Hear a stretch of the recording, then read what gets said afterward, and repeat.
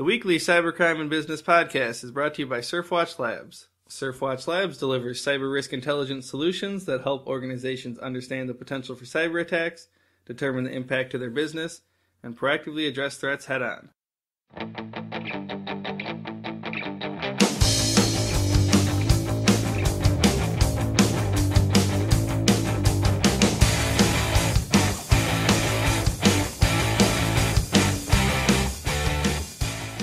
Hey everyone out there, today is April 17th, 2015. I am Jeff Peters, HackSurfer editor. I am here with Matt Leifus, HackSurfer writer, and Eric Severson, SurfWatch Labs data analyst.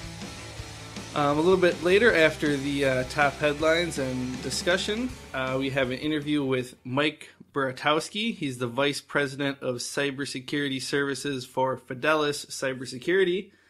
They were in the news recently because Marlin Equity Partners has agreed to sign a definitive agreement to acquire the Fidelis cybersecurity solutions from General Dynamics, and that's expected to close in Q2 of 2015. But we talked with Mike about Pushdo, which was once considered the second largest botnet in existence. At its peak, it sent 7.7 billion emails a day. But they're kind of observed it coming back. They found it in more than 50 countries, with a substantial infection rate in the Asia-Pacific region. So we just kind of chat about that comeback and a few other cybersecurity issues.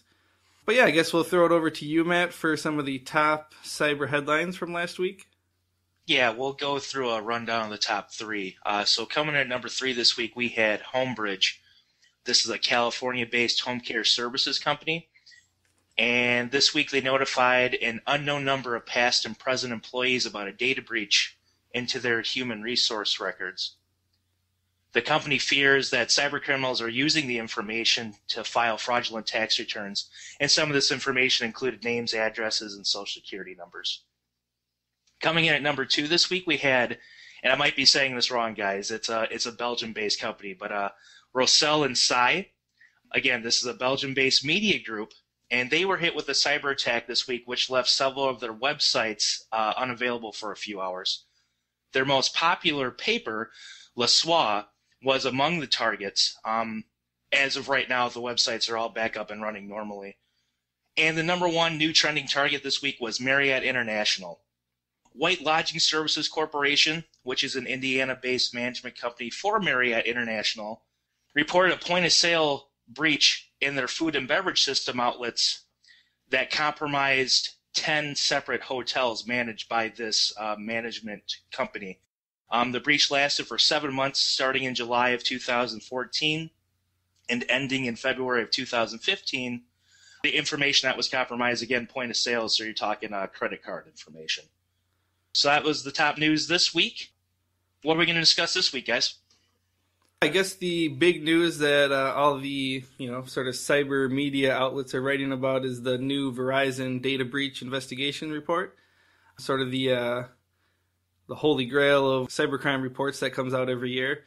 So I thought I'd just kind of run down a few of the highlights from there. It's a big 70-page report, so if anyone wants to read it, highly recommended. We'll put the link in the podcast description for those that are interested. But in total, the Verizon report looks at 79,790 security incidents and 2,122 confirmed data breaches from 2014. So there's quite a bit of information in there.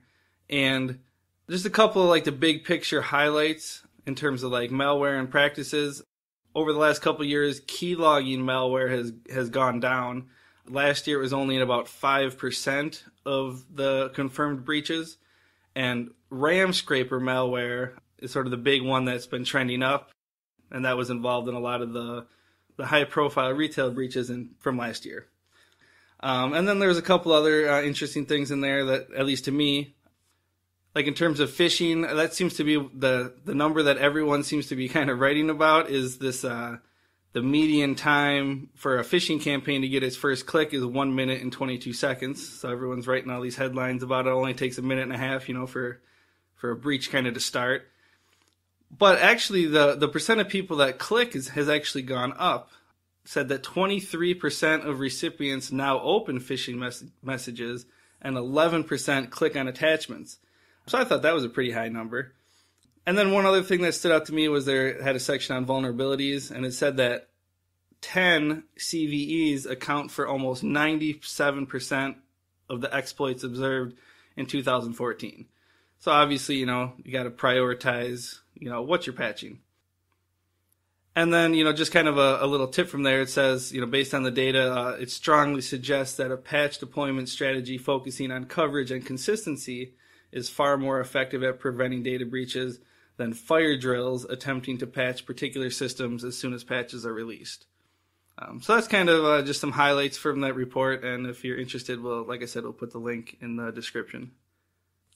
Like you said, there was a lot in the Verizon report. I thought one of the interesting things was their assessment that Android malware, which we're starting to hear a lot about, was kind of an overblown risk. They said it's less than 1% of all these problems, and they don't see it as the big boogeyman that a lot of companies are making it out to be. Also, I'm part of those 23% of recipients who often open the phishing messages, but I do that more for learning purposes. I know what they are. I can tell pretty quickly. I would advise staying out of your spam folder if you don't know what you're doing. Yeah, and on that point, when I see recently, and I got a Q&A article coming out next week, I talked to a gentleman about an approach to cybersecurity. Essentially, his company goes in and trains people. They offer training on what to look for with a lot of these threats, and obviously one of the big ones are phishing emails. And it kind of surprises me that with everything that's happened, cybersecurity is really starting to become, a pretty big focus among companies, and people are learning more about it every day, that a number like 11% of people are still clicking on those attachments. That, like you said, Jeff, that's a pretty big number. I'm really surprised. I think a lot of companies that are aiming to try to educate people and companies and their employees about, how to handle some of this malicious content, or, simply just not clicking on it, I really think they got their work cut out for them, because it just seems like every study we see these big numbers like that. That's what probably stood out to me the most.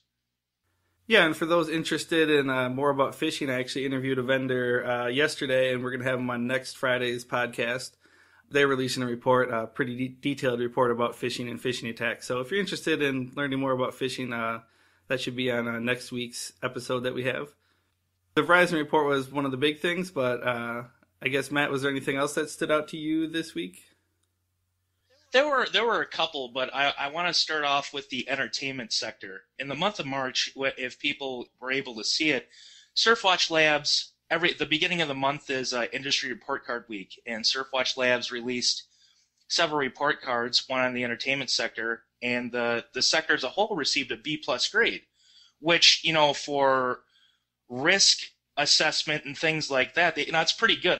That's a significant decrease in risk for the month, and it's an accurate grade. We have the opportunity to look at all the data, and month by month, targets in this sector were disappearing and non-existent.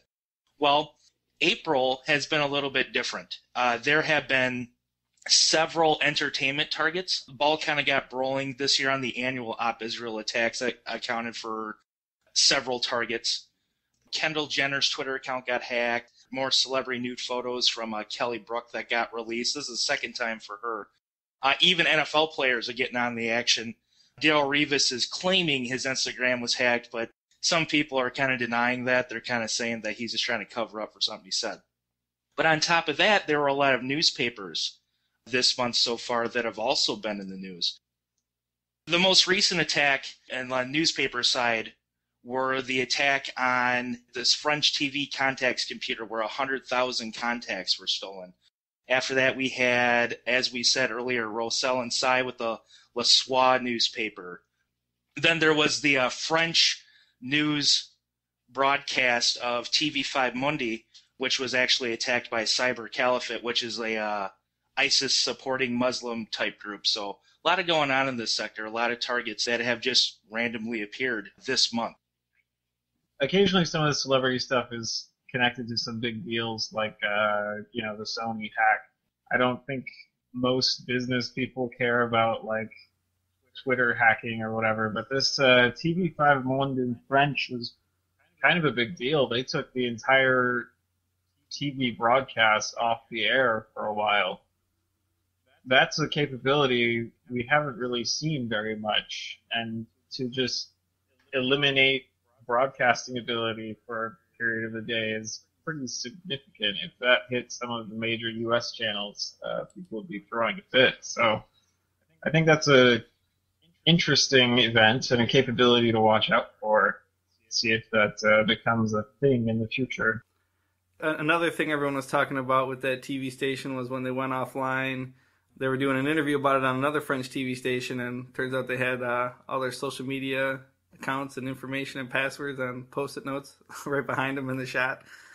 That was just kind of amusing to me. I mean, maybe not necessarily so important, but it gave me a little bit of a chuckle. But obviously some overall security problems at that station. You're just a culture thing. There was a few sort of regulatory items in the news this week. Target and MasterCard reached a settlement in regards to the massive Target breach from 2013. Target is going to pay $19 million to MasterCard. So that settlement does not include financial institutions that issue Visa-branded cards. There's going to be a separate negotiation for that. But, Target was also, I think it was last month that they had the $10 million settlement in regards to the actual victims of the individual consumers of the breach. But yeah, looking at the total cost to banks and credit unions, it says, this is actually a 2014 article, but I think the numbers are pretty up to date. It says that the Consumers Bankers Association said that its members have incurred a total cost related to card replacements of $172 million just from that breach. And the Credit Union National Association believes the cost to its members is $30.6 million. Like you said, this is kind of a partial settlement. A lot of people are actually kind of upset about this because these banks were doing sort of a class action lawsuit against Target, and now Target's sort of picking them off individually by card providers. So they say they're kind of trying to do an end run around the class action thing. So it'll be interesting to see if this is accepted and what they offer to other banks and the other card providers. And still, obviously, a lot of costs for Target, but they seem to be, based on those numbers you were citing, getting away with fairly good deals on these settlements. But I guess the banks are just happy to get some of their costs defrayed. One other fine that was in the news recently was PG&E. They were fined $1.6 billion. I believe it was 10 times larger than the previous largest fine by the California Public Utilities Commission. But that fine was in regards to their 2010 natural gas pipeline explosion. And that one actually killed 8 people, injured many others, and destroyed 38 homes in the area. That's not entirely cybersecurity related. The explosion was brought about by a defective seam weld, but the NTSB's report found that PG&E's SCADA systems limitations caused delays in pinpointing the location of the break, and it ended up taking 95 minutes to stop the flow of gas during that 2010 explosion. So obviously that made the effects much worse. When it comes to SCADA, everyone always talks about hacking and things like that, but there are other SCADA related issues that can lead to, in this case, people getting killed and homes getting destroyed. So yeah, they were fined $1.6 billion over that, which is a pretty significant fine. So moving on, we got the cyber tip of the week. I was looking at the Verizon report earlier, and they said that in this year's data set, they found that nearly 70% of attacks where a motive for attack was known include a secondary victim. So this would be, like a watering hole attack, for example, where a website's compromised, but the target is, not the website itself. So I thought that was interesting just because, obviously, especially with small businesses, you still hear that no one's going to really come after me. But it turns out that 70% of the times there's sort of these secondary victims that are caught in the crossfire. So just something to keep in mind, especially in regards to your supply chain and things like that. Yeah, so moving on, we have an interview with Mike Buratowski. He is the Vice President of Cybersecurity Services for Fidelis Cybersecurity, and we talk about the Pushdo botnet, phishing, and other cyber trends.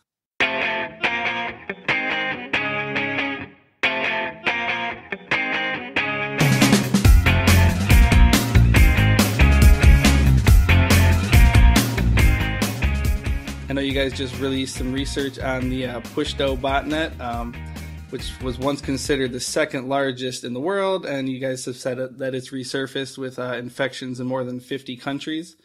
So just wondering if you can maybe fill us in a little bit about your research.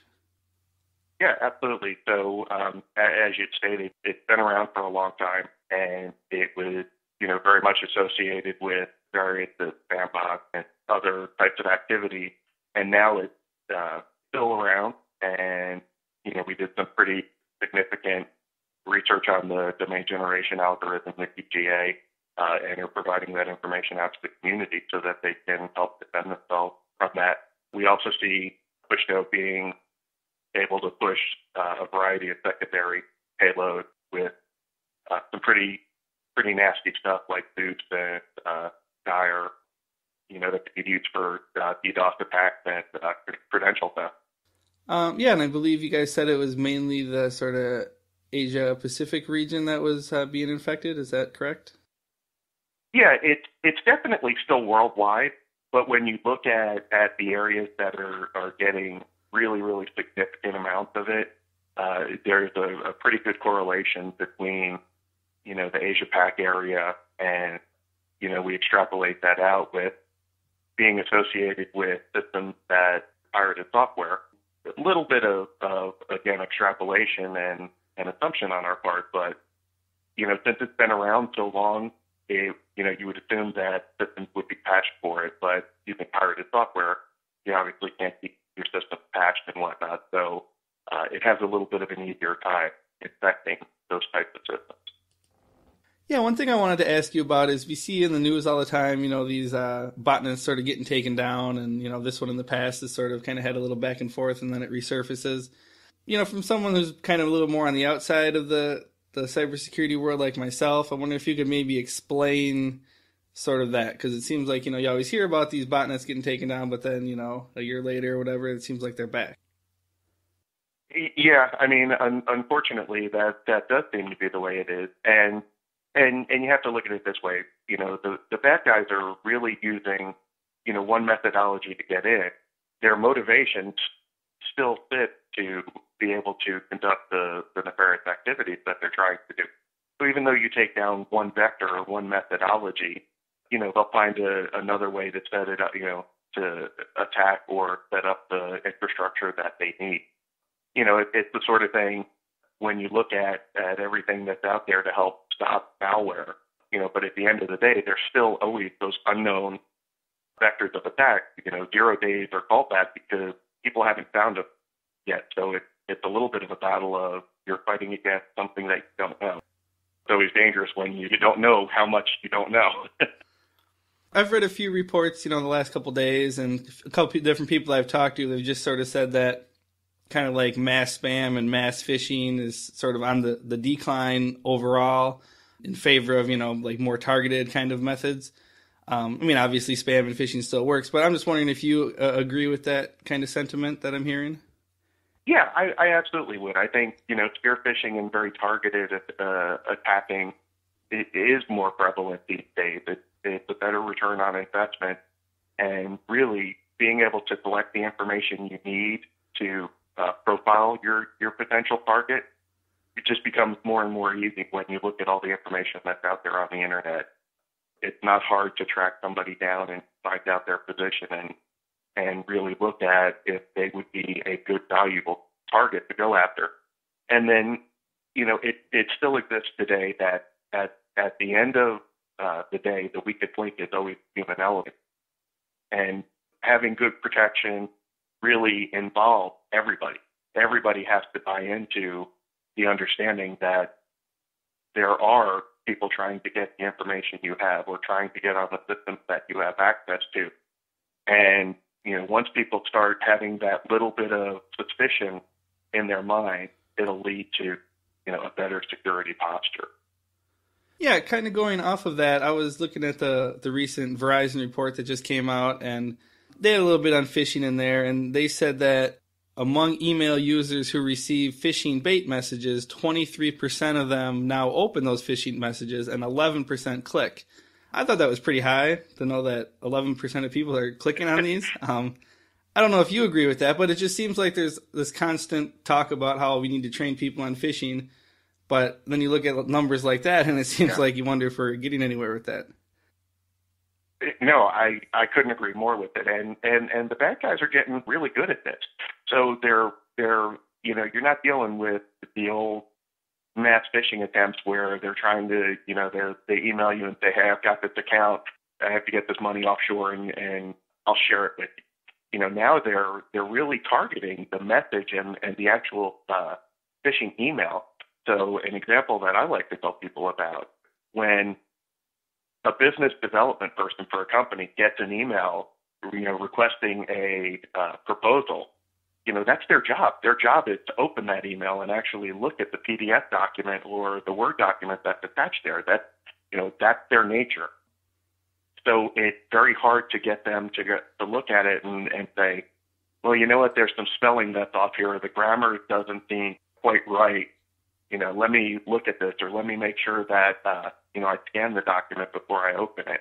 So it's a constant battle. The bad guy is always upping his game and having folks understand that, they are targeted. It's a challenge. Kind of going a little more big picture. I'm just kind of curious to know, what type of companies, that Fidelis deals with, and maybe like what are some of the common, cybercrime or cybersecurity issues that they're dealing with at the moment? Well, so we deal with pretty much any commercial entity. Most of our clients fall into the Fortune the worldwide 2,500, but we have done engagements and have customers from very small businesses all the way up to some of the biggest companies in the world. As far as trends, what I see, I've also noticed an uptick recently in ransomware.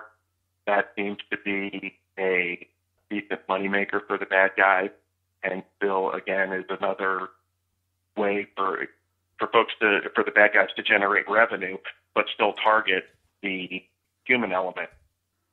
It's kind of interesting to see the bad guys run that as almost as a legitimate business, because if they didn't give back the keys or give back the encryption key for the data, then nobody would be incentivized to actually pay the ransom. And it's just kind of intriguing that the criminal element is, running as a pseudo, business.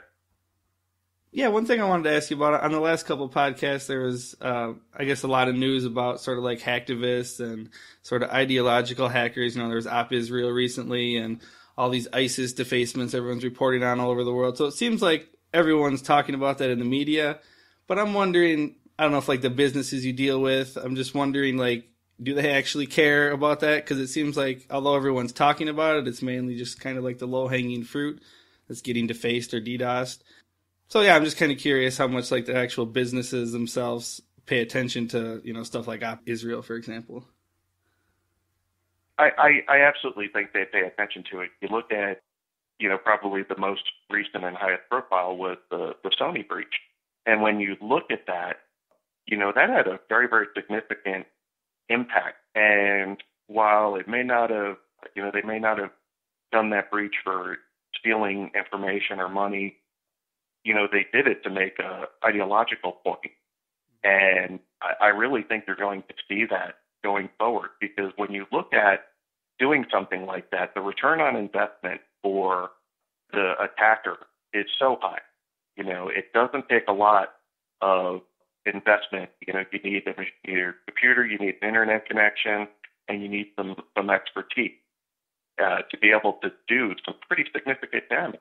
The other reason why I think you're going to see continued activities like that is because, just as you said, it does, everybody talks about it, but it doesn't seem like a ton being done about it. And I think that is traditional. When you look at cybercrime, people aren't dying, in these situations. So, you look at the response, it's not as severe as if somebody had done a kinetic attack and, set off a bomb or something. But it still gets the notoriety and the attention. So again, it's good return on investment with relatively low risk of repercussion on the bad guy. So I absolutely think you're going to see that continue going forward.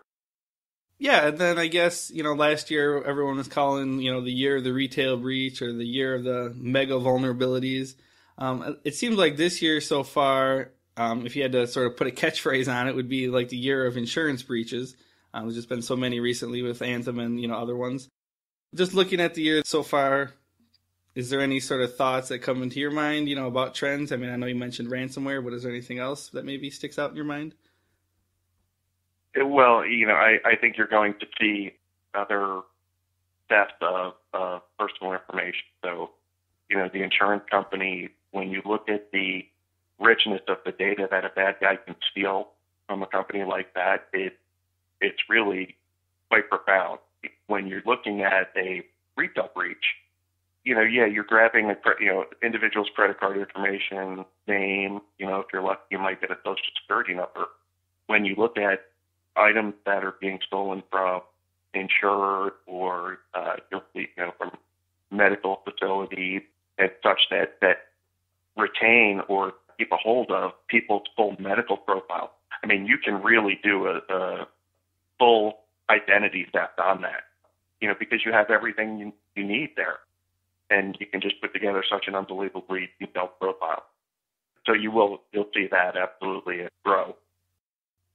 All right, that's it for this week's Cybercrime and Business Podcast. As always, you can follow us on iTunes, YouTube, or wherever else you listen. And for more information, check out SurfWatchLabs.com.